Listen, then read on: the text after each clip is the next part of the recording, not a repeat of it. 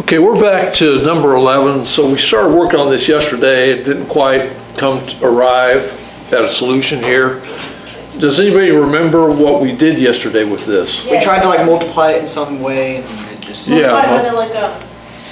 Okay, yes, So what it is, we multiplied by what we call the conjugate. Now and what is a conjugate? It's like the same thing but positive.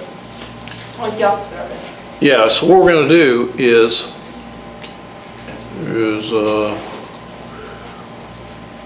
so Kylie's right about that. So we have here square root of x plus 2, and we're going to add here square root of 2, right?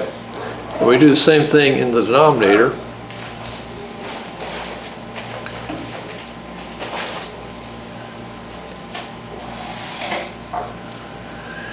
And so what happens when we multiply this together?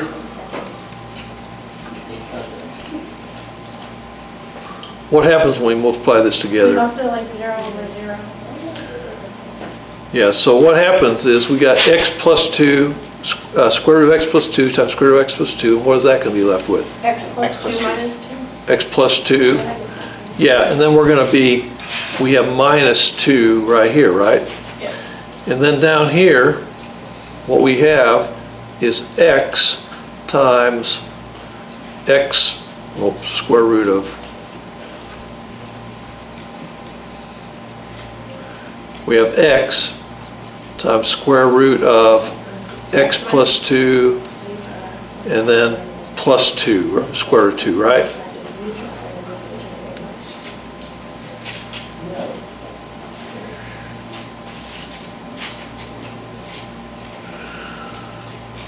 Okay, so now what cancels out here? the 2 minus 2.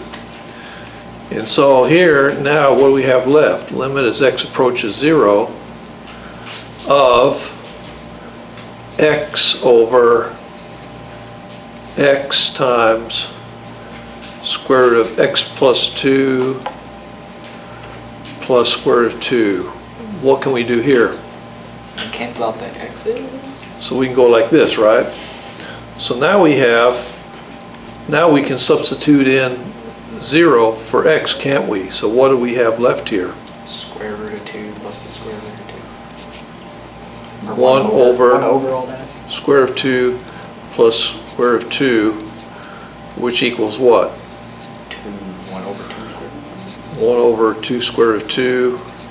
And we could leave it there. Sometimes if you rationalize it, you can multiply by square root of 2 over square root of 2. And so what do we have left? Square root of 2 over 4. Square root of 2 over 4. Okay. So we end up, so basically yesterday we started out right, but didn't cancel out the x's. So that's what we don't. The solution was sitting right there in front of us, but okay. Let's go on to You're on 24. yeah, what I want to do is go to these ones right here, 26 and 27. All right. Now, here we have, what kind of function do we call this? It's a piecewise function. Do not look at me. Piecewise function. I'll throw it away. And how do we set up a limit? Do you like the limit of like going from the left and the limit going from the right equal each other? Yeah, okay, that's exactly what we do. So I want you to do that. I want you to do what Kylie said, all right? What did Kylie say? How to set it up? So set this up. I will.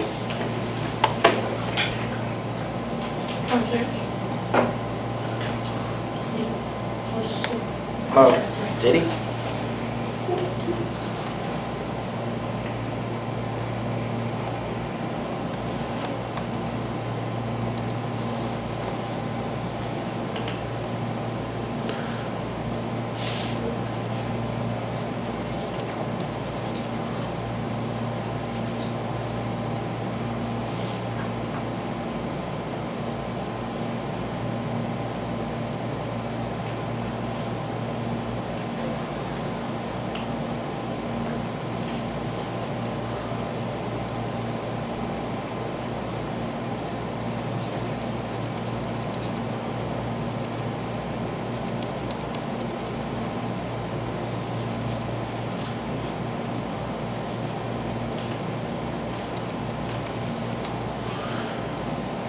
Okay, does this make sense here?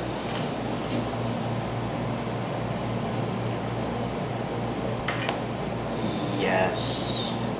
Okay, well, to me, No. yeah, to me, it really doesn't, because what do we have here? One is not equal to 2. Yeah, so we have when x is not equal to 2, so what do we really need? We already know that the limit is going to exist, right? We already know that. But, because the limit from the left and the right is going to be what? Won't it be the same? Since we have the same function for both the left and right? Yeah. So now we have to have but this limit here, which so limit is, what does that have to be equal to?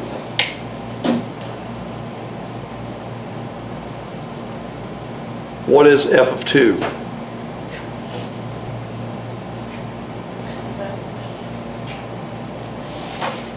What is f of 2? What does it tell you here is f of 2? -1.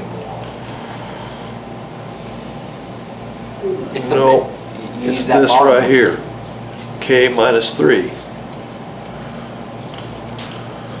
Okay, so when the limit actually equals this function here, and how do we write this out here? Well, we're going to go ahead and say, how do we write the limit of this when x equals 2? What do we do with this thing here?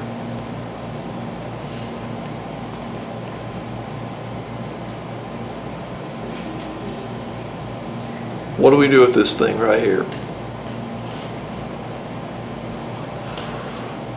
Yes, Gavin, what do we do? Okay, let me ask it another way. Pardon me? Factor. You just slap it in there.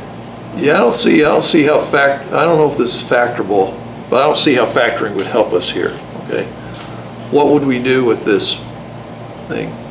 What would the value of this limit be? What would this thing be? How do we find that? Like plug in 2 for x. Plug in 2 for x, right? So let's do that. So we take in this 2 squared minus 2 times 2 minus 3, and that's going to be equal to k minus 3, right? Yes. And then if we go ahead and figure that out, so what do we have here on the left side? -3. So we have 4 minus 3, so yeah, -3 equals k minus 3. So k is equal to 0. Aha. So k is equal to 0, and then we can test it out. Well, if we plug in 0 for k, well then we get -3, and -3 is what the value of this function is at x equals 2. So that's our answer, all right? Okay, that makes more sense. Yeah. So I want you to try a similar problem, 27.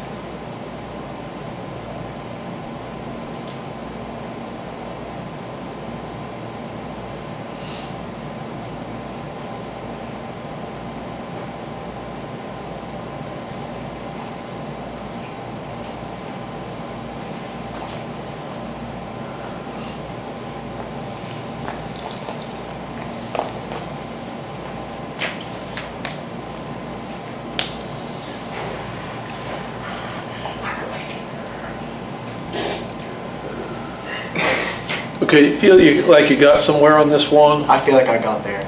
You think you got there? Aaron does, anybody else? Or I feel like I'm getting there, but like I don't. Okay. So let's go. You're right. Okay. Okay, somebody, Aaron or somebody, tell me what did you do on this one? You got to use that difference of squares. Because if you plug in just 7 into that equation, you get like 0 over 0. And See, Yeah, so you that's where I'm at. do I know that. the difference of And then, so if we take, so Aaron is saying, correct me if I'm wrong, Aaron, so you say like x minus 7, x plus 7 over the x minus 7. over x minus 7. Equals the k squared minus 2. So you set that equal to k squared minus 2 because we're already given the condition that x cannot equal 7. So that means that this is permissible, right? So now we can take x minus 7, well, we can instead rewrite this as the limit. So limit as x approaches 7 of x plus 7, right? Of x plus 7, that's going to be equal to this thing right here, k squared minus 2. Is that right? That's what I got. So now, if we plug in 7, we're going to get, what is that? 14 equals k squared minus 2. And then Add 2, so k squared equals 16. So what does k equal to? the square root of 16, which is 4. Anything else? Could it be positive and negative? Yeah, plus or minus 4. Okay, so k is going to be equal to plus or minus 4. Nice.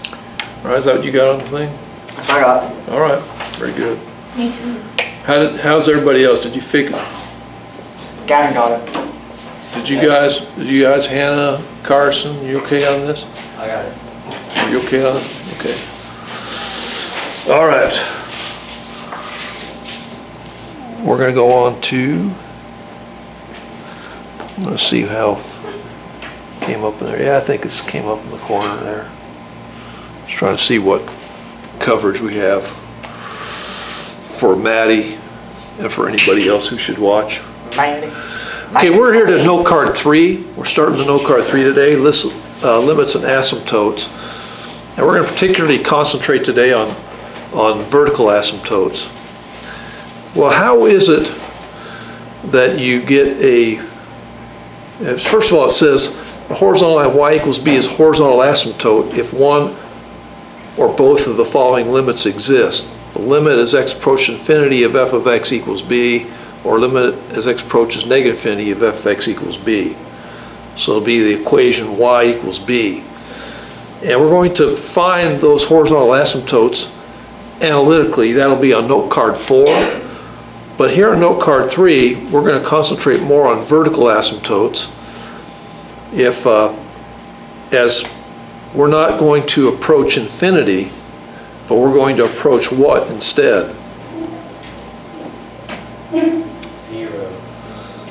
Well, we're going to approach, you see it says x equals plus, limit as x equals L from the plus of f of x, and limit as x approaches L from the left of f of x equals plus or minus infinity. Okay, so what it is, you're not approaching infinity. For the horizontal asymptote, you're actually approaching infinity. But for the vertical asymptote, what are you approaching? Some number in between negative infinity and positive infinity, right?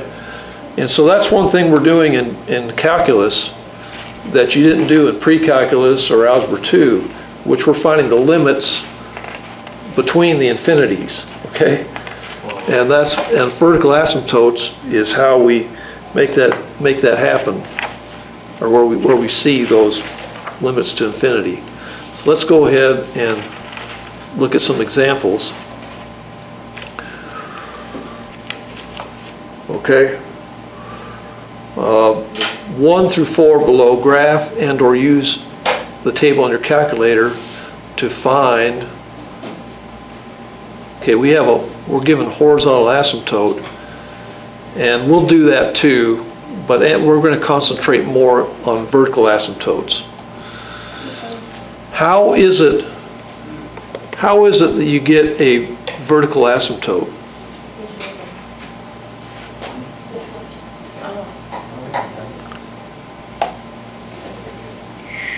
How can you get a vertical asymptote? What does it mean? In fact, I got vertical asymptote on my shirt, right? How is it you got a vertical asymptote in this case at x equals 2? How did that happen? But how did it happen?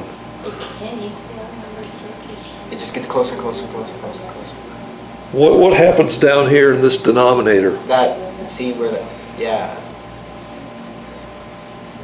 When you make it equal to 0, you can't equal it. It's just like a conjugate. So you cannot divide by 0, right? And is it dividing by 0? Is that what produces our vertical asymptotes? Yeah, that's what happens. And so you get close, the function's defined close to 2, but not at 2. And so there you have an undefined x value, or in this case 2. Okay, so this is kind of what we're looking at here. So how do we find what our vertical asymptotes are?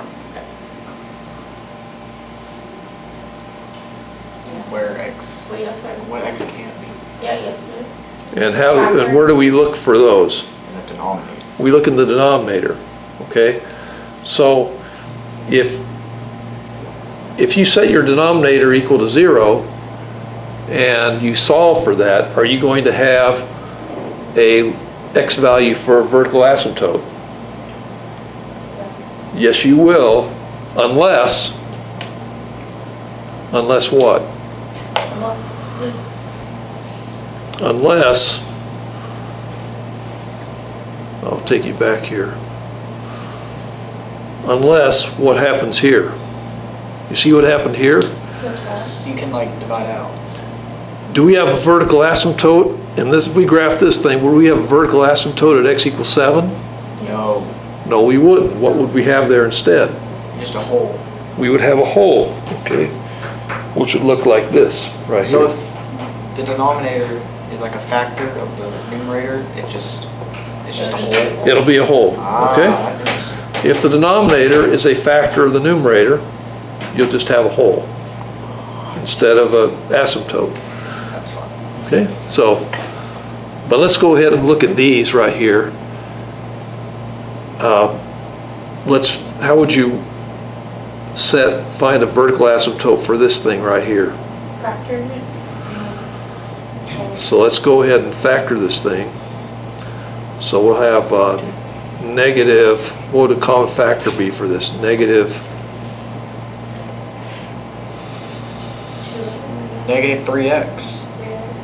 negative 3x, that's what I'd use. So negative 3x times x squared Minus 2.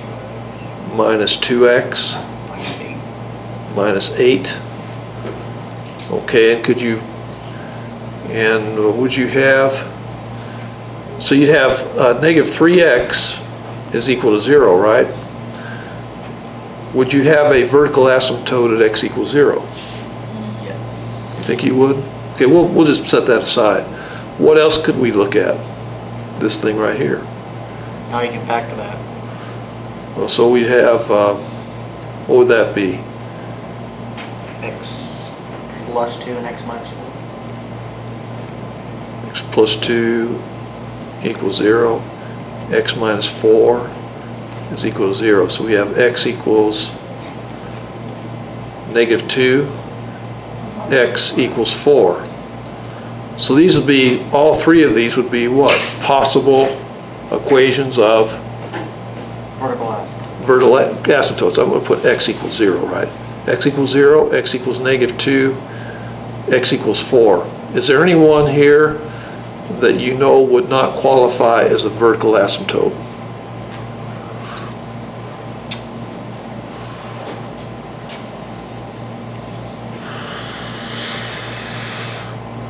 I'll then put it another way. One of those does not qualify as a vertical asymptote. Which one would not qualify as a vertical asymptote? Would it be x equals 0? I think it would be x equals 0. Why is that? Because then you can just, it's a factor of the top. Yeah, because 0 is a factor, x is a factor of the top also.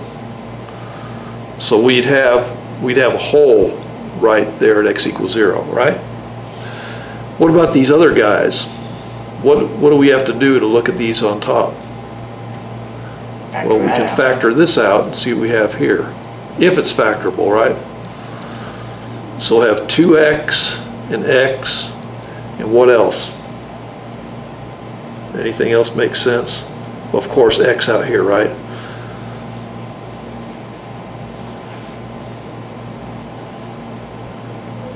And we have minus, we're going to have minus minus, right? So 4 and 1, or 2 and 1. So I'm thinking 4 and 1 here, is that right? Oh, yeah, because of the 2x. Yeah, so we got negative 8x, negative x plus 4. So we have this. Is there a factor that cancels also out of this? Yeah, this one here, right? This. So what's going to be our only vertical asymptote on this guy here?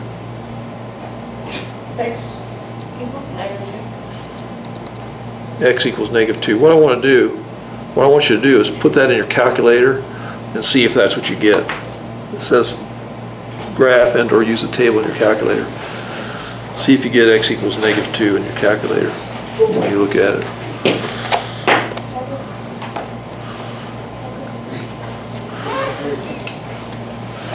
Gavin, you have your calculator? Whoa, I'm getting it. You're getting it. Let me know if you need batteries. Anybody? Oh yeah, I gave you some batteries, Gavin. Miss Van gave me a new pack of batteries.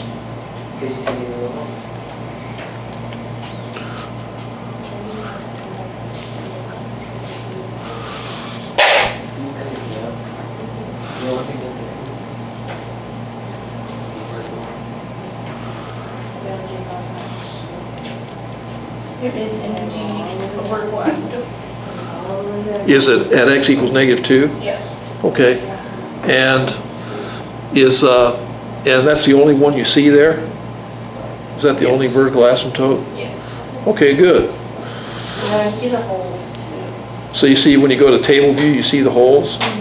And were they right? Did we figure it out right at 4 and a 0? Okay, good. So what I found out in calculus class that we learned to do is we learned to do analytically what we could only do with a calculator before. Okay? So now I want you to go ahead and look at number 2 and see if you can find vertical asymptote for numbers 2 and 3.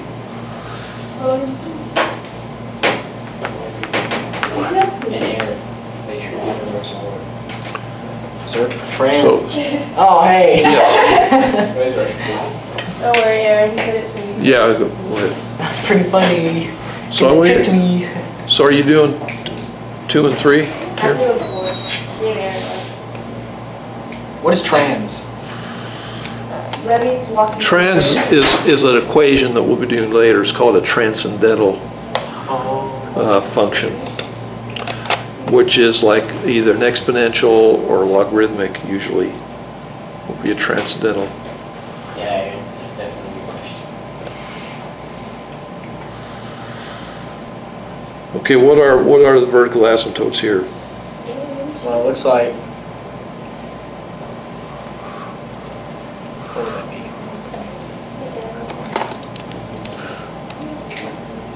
Do that. X couldn't be 1.5. So if we go ahead and add this, we're going to have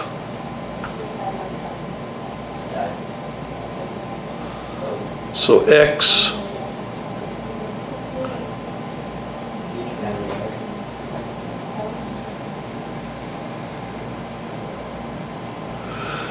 So x equals 3/2.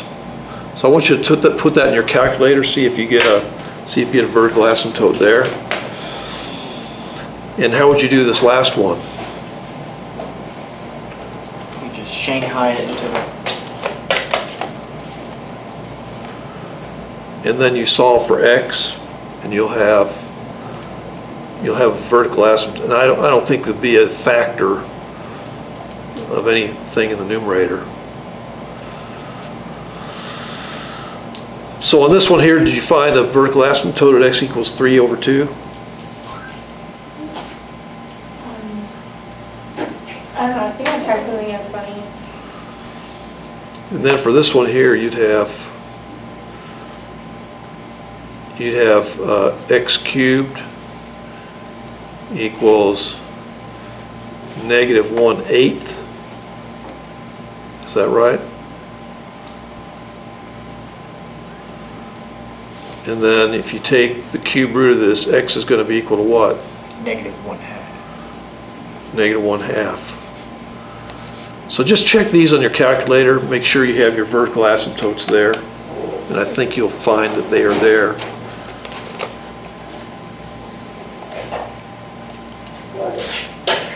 Why are you pointing at me? Oh, just to put this in your calculator, that's all. I'm just trying to Enlighten you, Gavin. trying to have you enlighten yourself. Don't threaten me, I don't know.